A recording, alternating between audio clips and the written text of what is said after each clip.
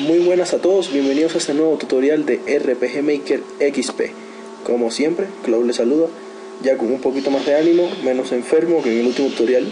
Como ven, mi voz está un poco distinta, pero bueno, aquí estamos de nuevo para seguirles enseñando. Estamos en el tutorial número 7 y pues vamos a seguir aprendiendo cositas básicas para que nuestro RPG luzca, ¿no? Para que nuestro RPG vaya quedando bonito y vayamos podendo personalizar cuanto queramos. ¿Ya? Bueno, en el último tutorial habíamos visto ya lo del sistema de permisos, habíamos ya trabajado con lo que es prohibir el menú, prohibir guardar, utilizar la opción esperar, cambiar los mensajes del lugar. Bueno, habíamos visto un poco de cosas ya. Esta vez no vamos a crear más, vamos a trabajar aquí mismo. Va a ser un tutorial básicamente para terminar de explicar lo que nos faltó en el tutorial anterior y vamos a centrarnos ya. Este va a ser el último tutorial, creo que voy a explicar de lo que es funciones así básicas, y en el próximo tutorial vamos a pasar a lo que es ya interruptores, que es un poco más complejo y que ya con esto sí podrán hacer sus propios RPG. Ya a partir del próximo tutorial comienza la parte verdaderamente difícil de RPG Maker. Bueno, ahora sí vamos a seguir lo que le estaba diciendo. Vamos a crear un nuevo evento para seguirle explicando algunas opciones. Por ejemplo, vamos a crear este personaje aquí, amigo, y vamos a la página 3. Aquí vamos a explicar un poco de opciones que hay aquí, que básicamente hablan por sí solas, no hace falta ni explicar mucho, pero bueno, vale la pena la aclaración. Aquí tenemos la opción combatir. La opción combatir básicamente nos va a permitir, hacemos clic en ella, que una vez dado a aceptar en este objeto, en este personaje, nos va a transformar, nos va a llevar a una batalla que va a estar definida aquí por el enemigo que queramos. Por ejemplo, vamos a declarar que sacando fantasma, pero una cosa, si nosotros forzamos una batalla mediante un evento, en esta batalla no podremos escapar, ¿ya? Entonces, para permitir escapar de la batalla hay que marcar esto, y en el caso de que la batalla sea obligatoriamente derrota, póngase que si ganamos nos den una cosa y si perdemos no nos lleva a la pantalla de Game Over, entonces tenemos que marcar esta opción de aquí. Vamos a hacer una batalla sencilla que nos permita escapar ya de dos fantasmas.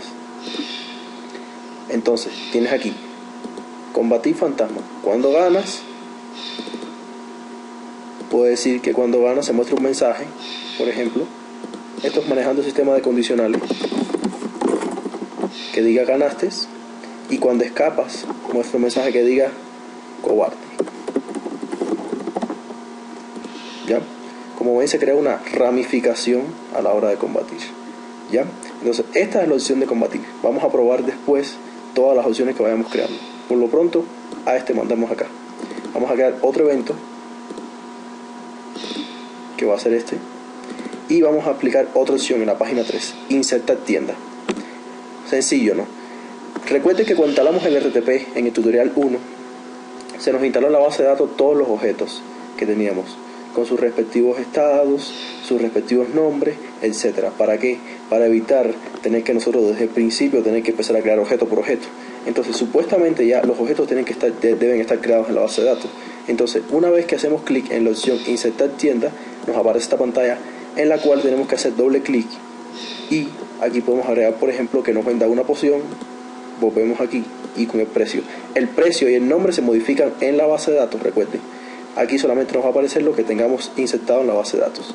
Entonces, por ejemplo, hacemos clic nuevamente y agregamos una gran poción, hacemos clic en el tercer cuadro, agregamos una super poción, automáticamente bajan los precios, y marcamos aquí, por ejemplo, que nos venda una espada de bronce y que nos venda un protector. ¿Ya? Una vez terminado, aceptar, y ahí está la tienda creada. Va a ser un personaje que tú vas a llegar, lo vas a hacer aceptar, y el personaje te va a decir, ya perfecto, podemos hacerlo un poquito mejor, ¿no?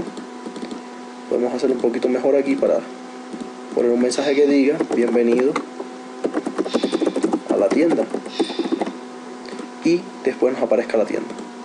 Sencillo. O por supuesto no podremos comprar si no tenemos dinero para hacerlo. Bueno, ahora sí, vamos a seguir con el próximo. Vamos a crear otro más, y que va a ser este viejo de aquí. Perfecto. Y vamos de nuevo a la página 3. Otra buena opción aquí, poner nombre al personaje.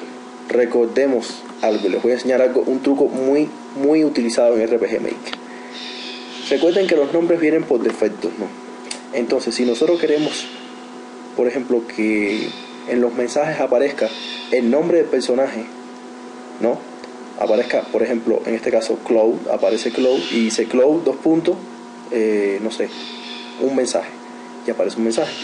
Perfecto, pero ¿qué pasa si queremos cambiar el nombre al personaje o dar la posibilidad al jugador de que el jugador cambie el nombre de su personaje, pero nosotros no sabemos qué nombre va a poner él? No, se supone. Entonces, los nombres se almacenan en una variable. Ya les voy a explicar. Por lo pronto, la opción de poner nombre al personaje lo que hace es, seleccionamos un personaje de los de aquí, número máximo de caracteres que podemos cambiar el nombre, vamos a poner 8, aceptar, y cuando nos acerquemos a este objeto y le demos a aceptar, nos va a permitir cambiarle el nombre a nuestro personaje. Una vez que le cambiemos el nombre, se va a modificar ya en el menú de juego, se va a modificar ya en todos los lugares. Sin embargo, a la hora de poner un mensaje, mostrar un mensaje, ya lo podemos poner de la siguiente forma. Así. ¿Por qué? Porque ya supuestamente Cloud ya le cambiamos el nombre aquí. Entonces aquí ya va a ser otro nombre distinto que nosotros no sabemos cuál va a ser. Entonces, ¿cómo hacemos para que el nombre se modifique completamente en el juego? Ya, primeramente vamos a probar el juego y les voy a indicar todo lo que hemos hecho hasta ahora, y luego les voy a indicar cómo se hace para poner el nombre que el jugador haya elegido. Ya, vamos allá entonces.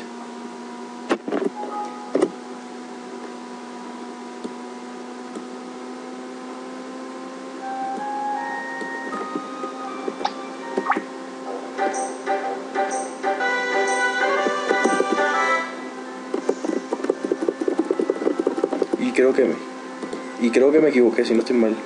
Perdón, hay una cosa que se me olvidó, es poner el punto inicial aquí para no tener que dar tanta vuelta. Ahora sí. Vamos directamente desde aquí. Eso, ya. Primeramente vamos a hablar por la tienda.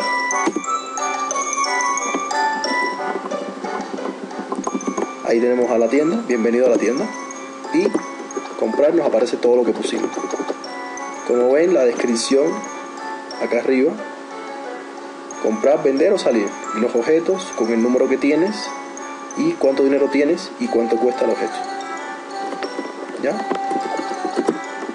Esa es la tienda. Este mensaje de aquí era el combate. Como les dije, podemos escapar y podemos combatir. Vamos a hacer dos pruebas, combatiendo y escapando. ¿Qué pasa si gano?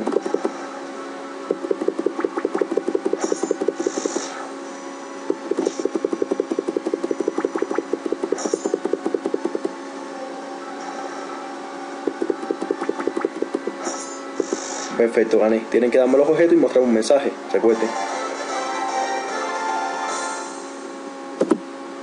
Ahí está el mensaje. Y si volvemos a combatir, pero escapamos, nos aparece el mensaje que habíamos ramificado, recuerden. ¿Ya? Dicho esto, vamos a este que es importante. Cambiar nombre al personaje. Vamos a modificarlo. Por ejemplo, vamos a ponerle...